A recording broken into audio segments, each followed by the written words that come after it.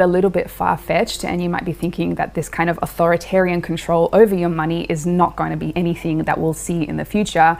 Unfortunately, this is already implemented in the world. In China, the government is already able to program what its citizens can and cannot spend their money on. Over the last few years, they've limited millions of people's ability to buy things like train tickets, passports, and luxury goods. They're able to do this because of China's intense social credit system that links each person's identity and actions to their bank account, allowing the government to see and to control everything a citizen does with their money. And it seems like the West is paying attention. In nations like Sweden, South Africa, and Canada, trials of programmable central bank currencies are already underway. In fact, almost half of the world's nations are at some stage of implementing this kind of programmable money, meaning no matter where in the world you live, this technology is likely only a few years away. Okay, so how does programmable money tie in with the personal carbon limit? Well, it all comes down to whether or not you've gone over your monthly usage, and if you have, there are two possible case scenarios for that. The most openly talked about penalty for a person going over their individual carbon limit is that they'd simply get charged for doing so, just the same as what happens to large companies today. Taken too many car trips this month, or bought a little bit too much meat? In that case, you'd simply get a bill at the end of each month from your government, so you can pay the price of being a naughty citizen. As your entire carbon usage would be tracked by a government CBDC, there would be no way to hide how much carbon you've used. And since they now also hold the keys to your money, they won't even need to send you a bill for your excess usage. Potentially, they'll just automatically pull your fine from your bank account.